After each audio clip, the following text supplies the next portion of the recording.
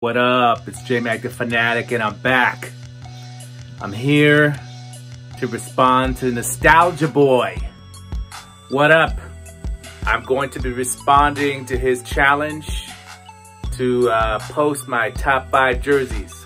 I got good news. Putting you in my fave 5. I think he did his top favorite jerseys, not player. And then I know King Leonidas did his top 500 styles. Just kidding, man. Don't bench press me. But no, so I'm not gonna do any extra jerseys because I'm an indecisive person. So I could go on forever giving a billion honorable mentions as well. So, you know, that's just my personality. I'm gonna keep it at a straight 5. And I know Leonidas collects only the players he likes. I mostly do that, but sometimes the style is just so fire, I need to get it. And you can always customize it. So that's something I've just started doing recently. Not personally doing it myself, but sending it to someone who specializes in customs. So without any more bullshit, let's get to the jerseys, all right? We're gonna start with my number 5. This jersey is, as you can see, from the Los Angeles Clippers. It is number 5, Montrezl Harrell, who was the winner of the 6th Man of the Year award in this season. This jersey is actually from the bubble. It is game worn, and I do have the letter of certification, or whatever the fuck you call it, authenticity. And here's the sponsor patch that they had at the time, Bumble, dating, online dating, stitched on Nike. In the back, you've got Vapor Knit. That was the material being used. It's a size 50. They call it extra large. So a 50 and a 52 are extra large. Made in Thailand, just like the Authentics that we often see. NBA logo in the back, Vapor Knit. Everything stitched nicely. You have this patch. I'm not sure, usually when they wear that, it symbolizes the death of someone in the organization. So I'm not sure what this represents, actually. We have a nice side trim coming down to the bottom on both sides. And this is actually a +6 jersey, so it's very long. Pro cut, you know, to the style, to the specifications, to the length preference of Montrezl Harrell. Opens up at the bottom here, as you can see. LA Clippers logo stitched on, and this is rubber, this part here, and this is twill. The white in here is twill, the red is rubber, the blue is rubber. Stitched on, perforated, number 5. Let's take a look at the jock tag. Size 50, and here's the game issued label right here. Serial number for that. 50+6. Here's that code or whatever. I forgot what it is. It says Clipper Nation. It's like a ship code, I guess, right? Because that's, after all, what a Clipper is. It was a Clipper ship used back in the day. Okay. Take a look at the back. It's going to say Harrell. Actually, it is going to say Harrell, but it's actually going to say how many more. And this is really special to me for that reason. This is pretty much the reason why I got it. Not so much because of Harrell, but I'm cool with Harrell, but I wanted to get one. There were several that I had my eye on, and how many more, which is one of the phrases that the players got to choose. It's all stitched on, and this is referring to how many more deaths of African Americans in our country are going to be killed without any justification and any justice. The NBA logo is rubber. And then we've got Harrell at the bottom. So this is my number 5. It's a hell of a number 5. It's the only modern jersey. This is from the bubble season, 2019-2020 playoffs. And yeah, I think it's the playoffs. I have the letter. I would have to look at which game it was from. But yeah, guys, it's a hell of a number 5. And like I said, it's my only modern jersey. The rest are all from the 90s. So let's go to my number 4. At number 4, I've got to go with this Milwaukee Bucks Gamer. I've showed this in at least a couple of my videos, but here it is again. I think I've showed all my jerseys, actually, or just about, since I did a whole collection video. You've seen just about all my jerseys, because I've also done, after that, videos on my newer pickups. So this jersey, what I like about it is it's so unique. There's only a few teams that did this and painted their letters and numbers on the jersey instead of stitching it. Normally, you know, as jersey heads, we like stitching. But in this case, it's not heat pressed. It's painted on like the replicas, but it's obviously much better quality. It's got the mesh quality of a game-worn jersey. Look at the stitching here for reinforcement. That's not sloppiness. That's what the professionals wore. Jerry West logo. 4 different colors on the trim. Just so beautiful. And if you know, obviously, if you've seen the Bucks' current jersey they're wearing on the court, you know that it's got that ugly purple here. That's for you. That's for you, jersey fucking king, throwback king. It's got the purple trim, but it's also got this paneling of alternating colors here along the sides. So that's where that comes from. And let's take a look at the jock tag, double tag here by Champion. It's a size 44. And Milwaukee Bucks +3, 92-93 season. This is just a beauty here. It's rare that you see this style. I have seen it just a handful of times. And the home white one as well, also very rare. So for that reason, I've got to put it in my top 5. Eric Murdoch. Why do I care about Eric Murdoch? Well, I like the guy. He's a cool person, and I like him as a player. He was a starter for the Bucks when they sucked. He came over to my Heat at some point in the mid-90s, mid-90s, I believe. And he had a big shot, a buzzer beater against the Knicks, playing for my Heat. But other than that, yeah, his career was pretty much forgotten about. But steady backup point guard. Like I said, he was a starter for the Bucks, but then he moved on, became a backup point guard for a few different teams. Yeah, so he was not so special as a player, but just a cool guy and cool player. So that's my jersey number 4. See all the details on this. Let's move on to number 3. Whoa, god damn, that's nice. Now, before I go into this jersey, I'm just going to say, I don't know if I've said it already, but I know some of the guys in this challenge put their favorite jersey design. Others just put their favorite a combination, just their favorite jersey overall, taking everything into consideration. That's what I'm doing. I'm taking everything into consideration, the player plus the style, okay? So with that in mind, there's no swingmans, though. No swingmans and no authentics that can make my top 5. Because I paid a hell of a lot of money for these game-worn jerseys, or game-issued, I should say. This one's a game-issued. I'm sorry, it's actually not even issued, but it's a Pro Cut commemorative collection jersey, which are kind of rare. A limited edition, so You can find it, but there's not a ton of them. Production, look at that. Only 200 made, I believe. Body length +3. Now, I don't know if that's what it means. Only 200 made, to be honest, but it may mean that.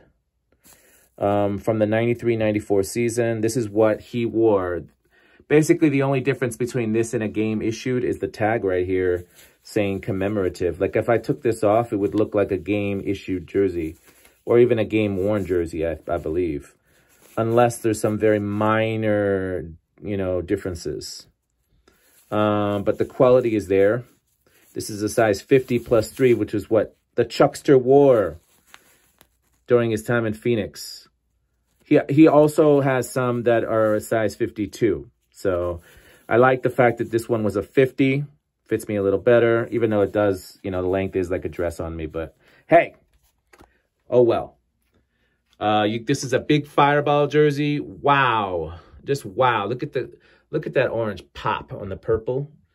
It's just beautiful. Sublimated. Everything's sublimated into the jersey. Right into the mesh. So it's not painted on. It's not screen printed. It's not heat pressed. It's fucking sublimated in there. It's dyed in there, guys. And then you've got the Suns nicely double stitched on there. And the number, Barkley 34. So, like I said, this was a very, this was an expensive jersey, as are all the jerseys in my top 5. I'm not just putting them because they're expensive, although that is a big reason. I mean, how could I have lower jerseys on the totem pole, so to speak, be in my top 5 over these? These are sick designs. I showed you the Clippers jersey at number 5. That wasn't such a sick design, but it's just a sick jersey. The fact that it's from the bubble, game worn. The other 4 jerseys are absolute sick designs. The Bucks at number 4, now Suns at number 3. NBA logo. Take a look up close at the stitching here and the trim. So yeah, look at the back. Got Barkley.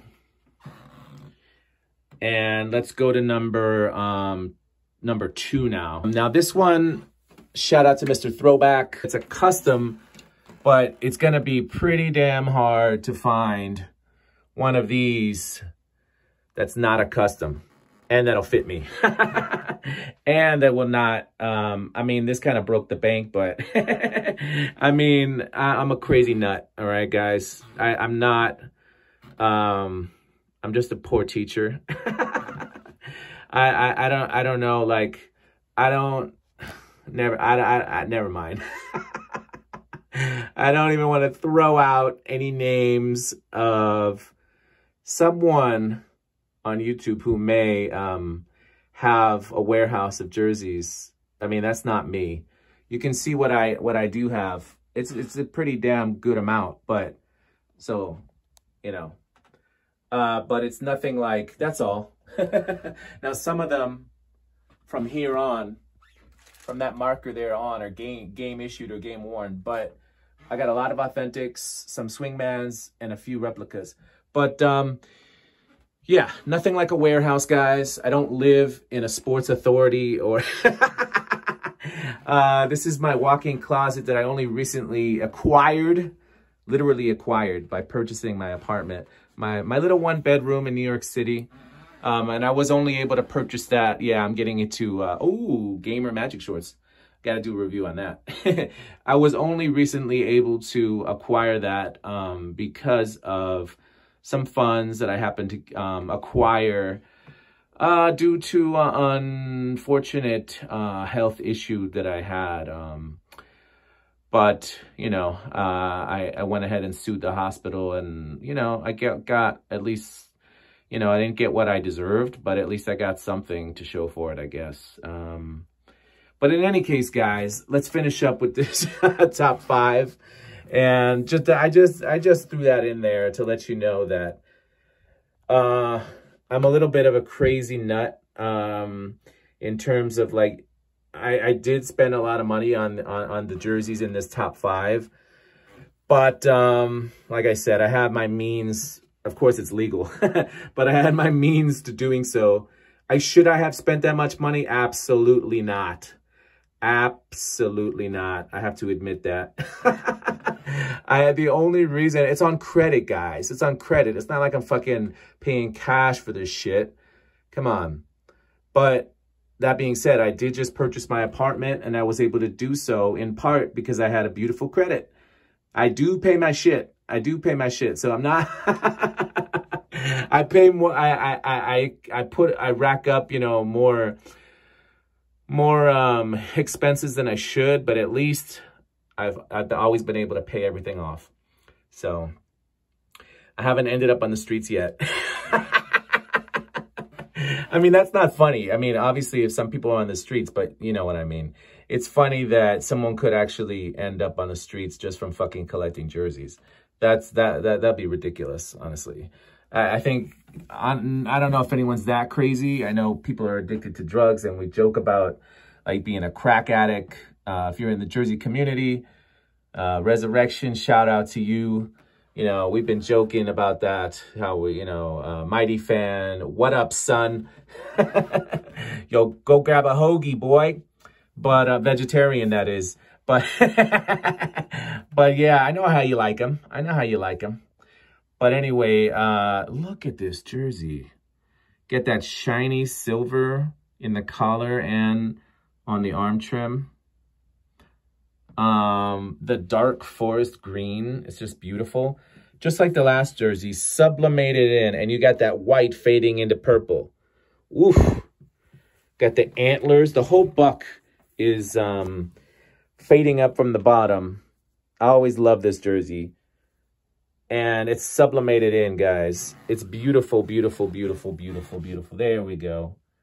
Nice little shot of the face. Maybe I'll make that my, what's it called? Anyway, whoa, look at how shiny that is. Triple stitched, 1, 2, 3, 4, quadruple stitched, my bad. Purple, silver, green, white, quadruple stitched numbers.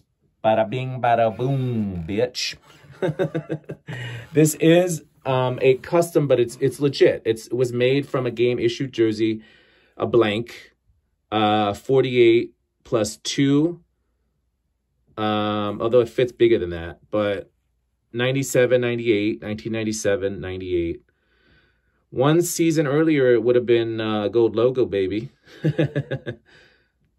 Made by Starter. For all you real Jersey heads out there who have a lot of knowledge, I believe this was also made in Champion prior to being made by Starter. So the Champion one is even more valuable and harder to come by. But both very, very nice. Jesus Shuttlesworth, Ray Allen, just single stitched on there. Don't know why they did that, just kidding. It's all good. Quadruple stitched again for the 34 on the back. All right, and now it's time for my #1 jersey. Bada bing. Bada boom. Reggie Miller. Miller time.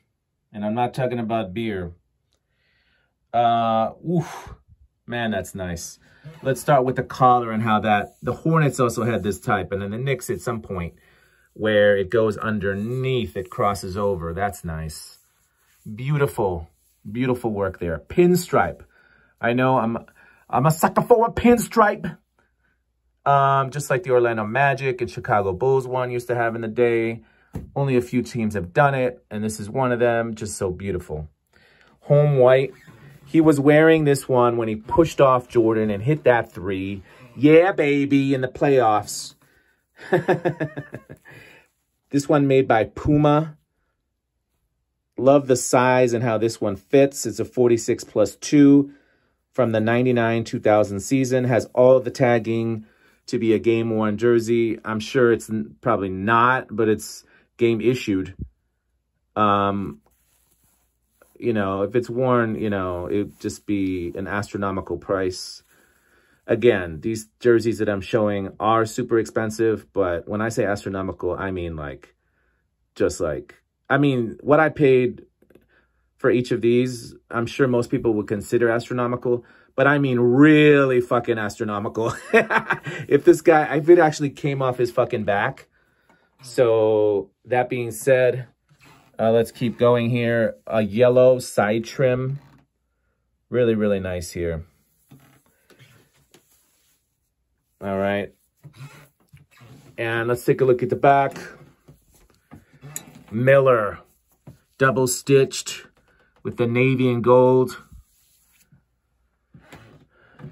This guy, just like Kobe, only played for one franchise, just like Tim Duncan and Manu, Udonis Haslem.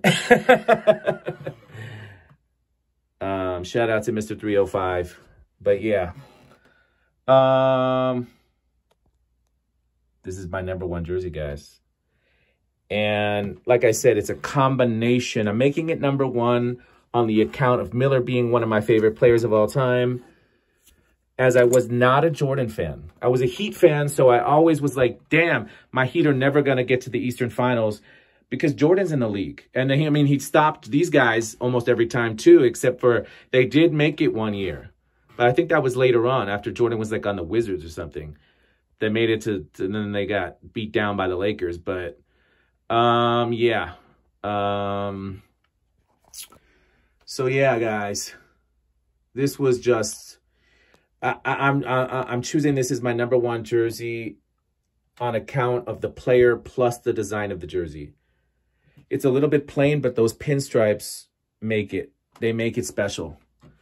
If I had to only keep one jersey in my entire collection, I'm actually not sure it would be this one, just because I'm a Heat fan. But I mean, first and foremost, right? So I might probably pick my Alonzo Mourning jersey, but it's just that, you know, if I have to choose the top jersey in terms of value plus just how much heat it brings, how much fire.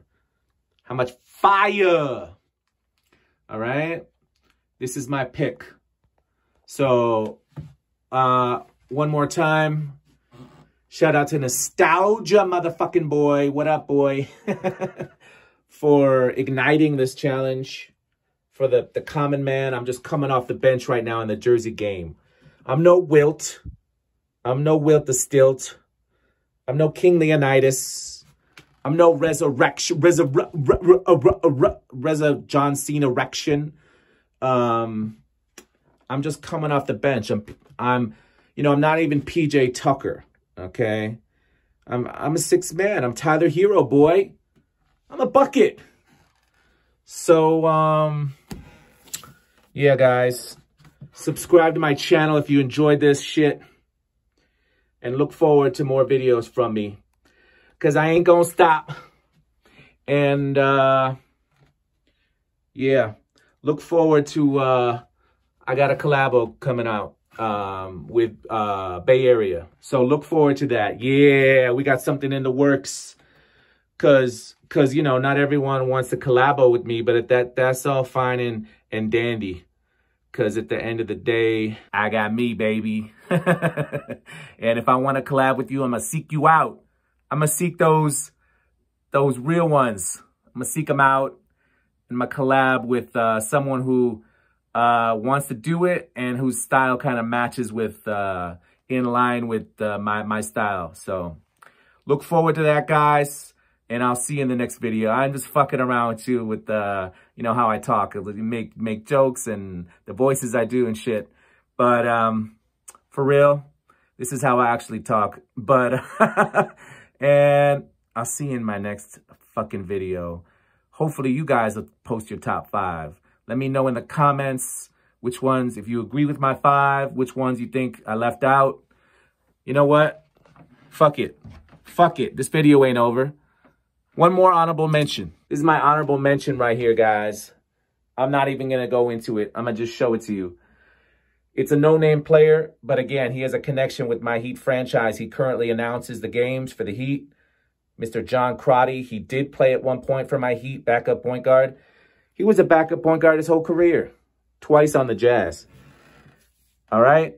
This is the colorway and the design. Again, the sublimation with all the layers of stitching.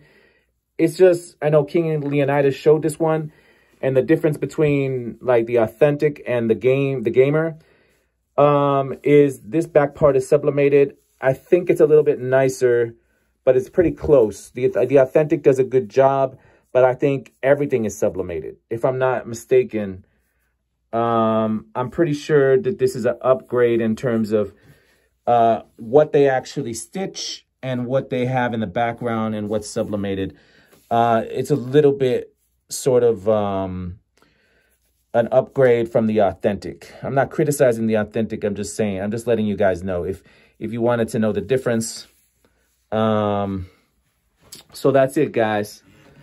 That's it. And at last, I'll see you in the next video.